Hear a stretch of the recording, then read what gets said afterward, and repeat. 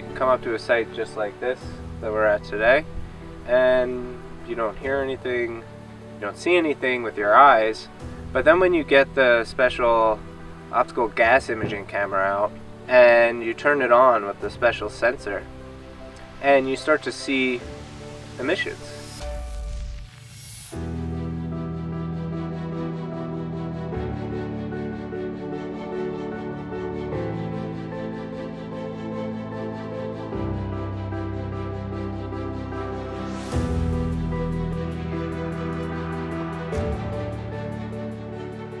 We're finding leaks everywhere.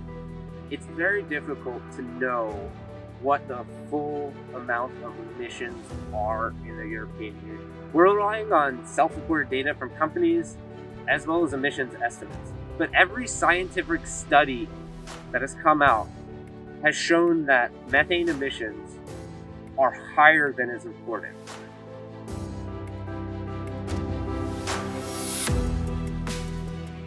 Without immediate reductions, meeting the Paris Agreement's 1.5 degree goal will almost be impossible, even if we're doing a lot better on CO2 emissions.